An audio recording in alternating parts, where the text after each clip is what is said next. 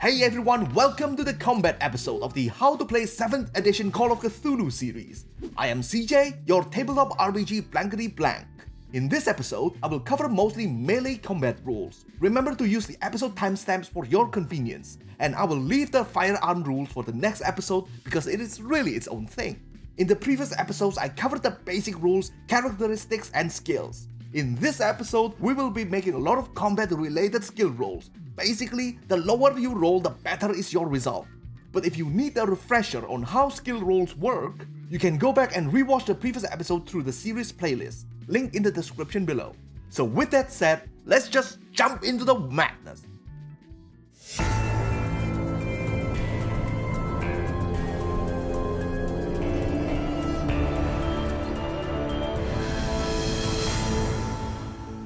Unlike some other tabletop RPGs, combat in Call of Cthulhu is mostly run in the theater of the mind, which means that it is played out mostly in our imagination rather than represented by miniatures and pieces on a tactical grid. Combat can be very lethal, and anyone could be taken out in a flash, so it is best avoided unless completely necessary. However, in most scenarios, there is usually at least one combat scene or two, so you better learn how to fight if you want to live long enough to lose all your sanity. Alright, I am going to demonstrate how combat works by using the investigators you are already familiar with. You can find their investigator sheet in the description below if you want to reference them along with this video. After obtaining the ledger containing clandestine transactions between the local mobs and the nameless cultists, Lucille and her uncle Phineas reach a roadblock in their investigation. They were unable to understand the significance of the traffic artifacts in the ledger, so Phineas decided to seek out the help of his old friend Rosalind. Since the death of her husband, Rosalind had retreated to a secluded villa in the countryside. By the time Lucille and the others reached their destination, it was already nighttime. By coincidence, Lucille spotted a weird masked man in the villa, and judging by his appearance, she is utterly convinced that he is evil. When was the last time a dagger-wielding masked man came to your home just to borrow sugar? So she decided to enact some preemptive justice by getting Scott to sneak up on the man and launch a surprise attack. Scott's stealth skill is only 20, but he luckily rolled under it and succeeded. In rare circumstances, before combat starts, you may be able to surprise your enemy and land a free hit. When using simple or improvised weapons, like his trusty cricket bat, he would have to use his fighting brawl skill to hit his opponent. His skill is 70. Normally, he would have to roll 70 or under to succeed and hit his opponent. But when an enemy is surprised and not defending himself, the attack would succeed as long as it is not fumbled. Once your attack lands, you get to roll your attack's damage dice. The cricket bat's damage is 1d8 plus the investigator's damage bonus. The damage bonus and build are derived from Scott's strength and size. I will elaborate more on this on the character creation episode, but for now, let's just roll his damage dice. Oh no, he rolled poorly and dealt only 2 damage. Upon realizing that he was under attack, the cultist called out to his cohorts and combat properly starts.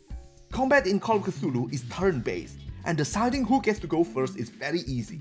You just compare all the participants' dexterity, and the higher it is, the earlier they get to take their turn.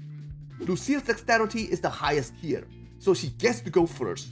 In cases where you get a tie, like Scott and Phineas, you compare their main combat skills. This is going to be a melee, and Scott has a higher fighting brawl skill, so he gets to go before Phineas.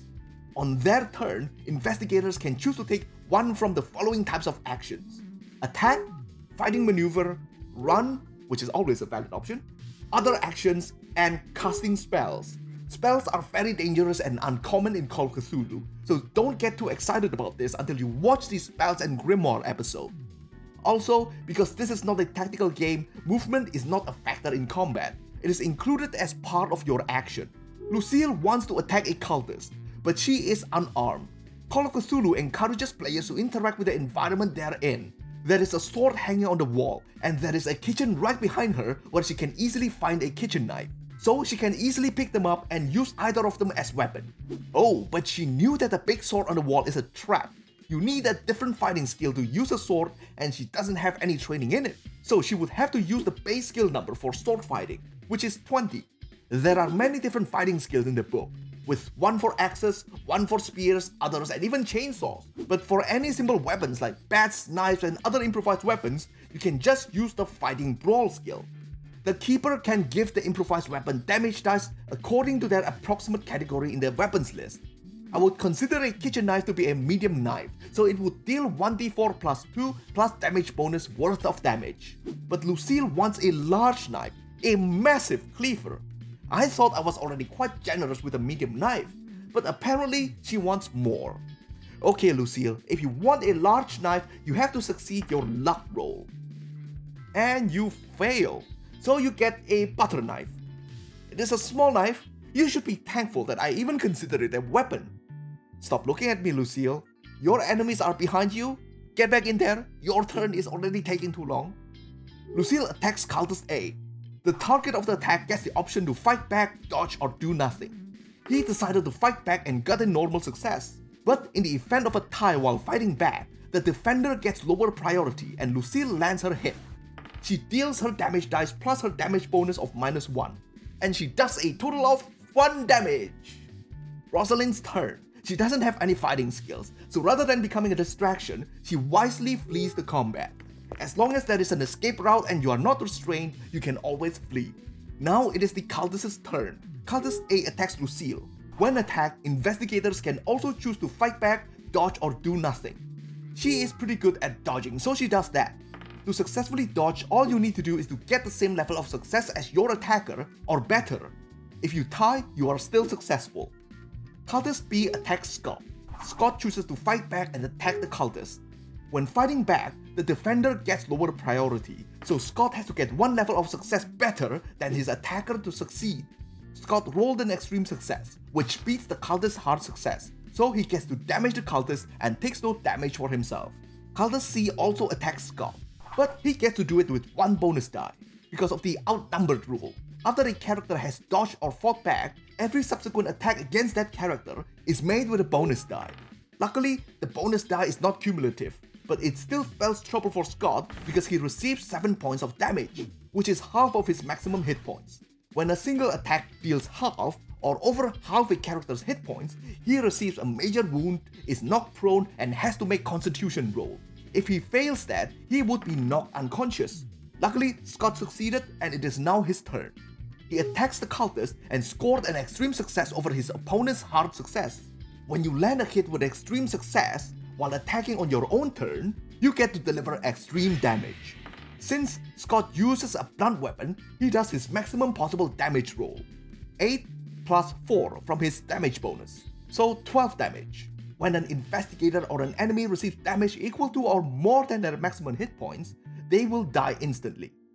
On his turn, Phineas grabs a knife from the kitchen and attacks the cultist. He also gets an extreme success and does extreme damage, but since he is using a sharp weapon, he does extreme impale damage. Like blunt weapon, he does the maximum damage, but in addition, he gets to roll his weapon damage again. With a total of 10, he also killed the cultist outright. And that is the end of the first combat round.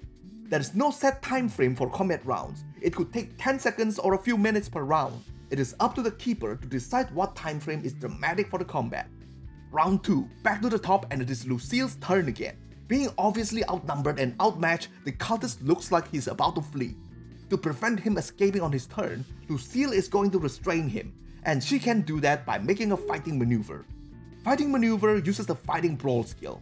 It is treated like an attack, but instead of dealing damage, you get to apply an improvised effect, like grabbing, tripping, disarming, or shoving someone off a bridge. But unfortunately, Lucille's build is 1 size smaller than her target, so she makes her maneuver with a penalty die.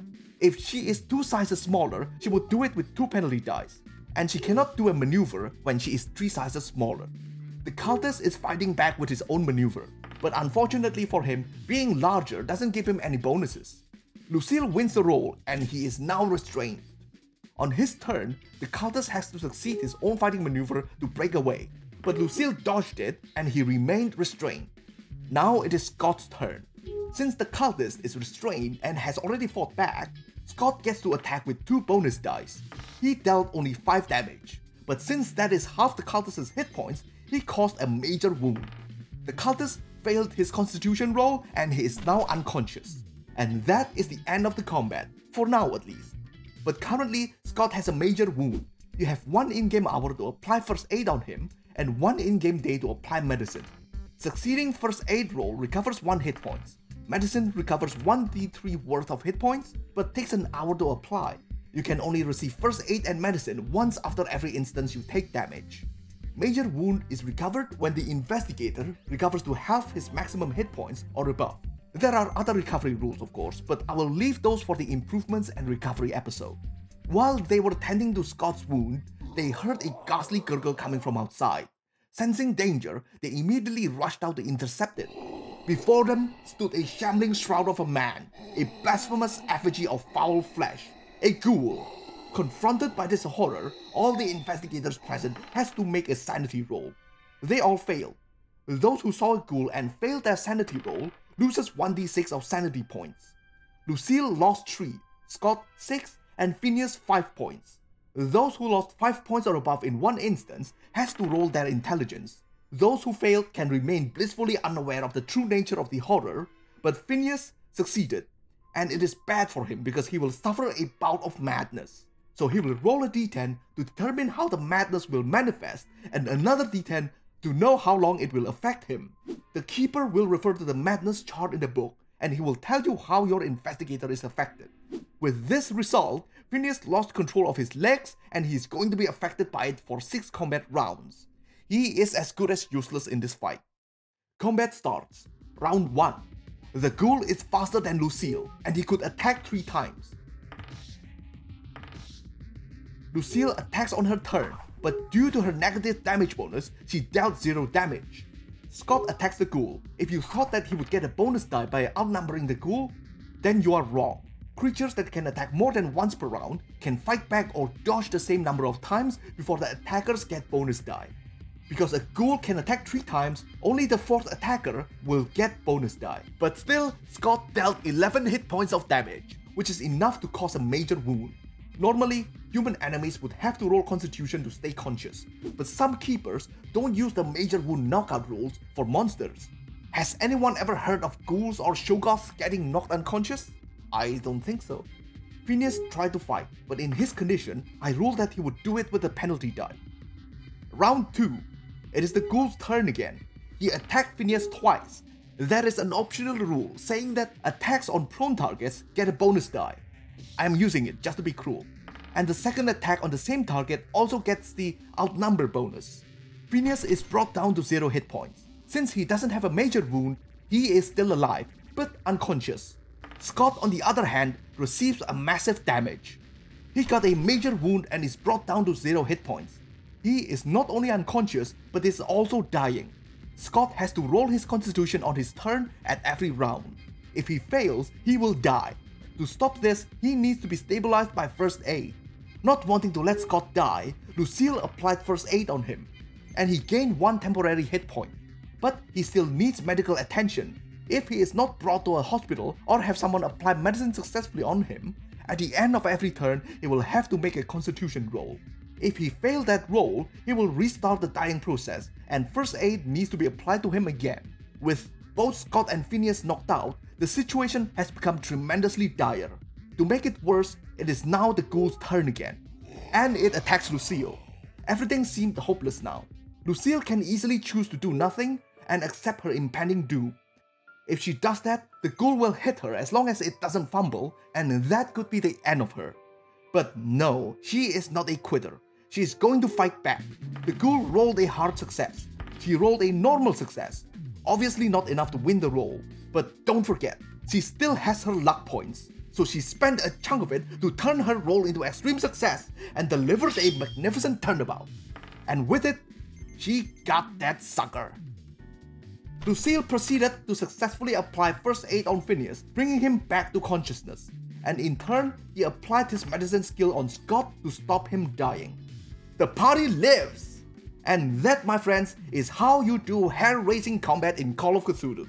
So remember to subscribe for the firearm episode, and remember that you can buy the rulebooks and the series merchandise through the affiliate links below. CJ, over and out.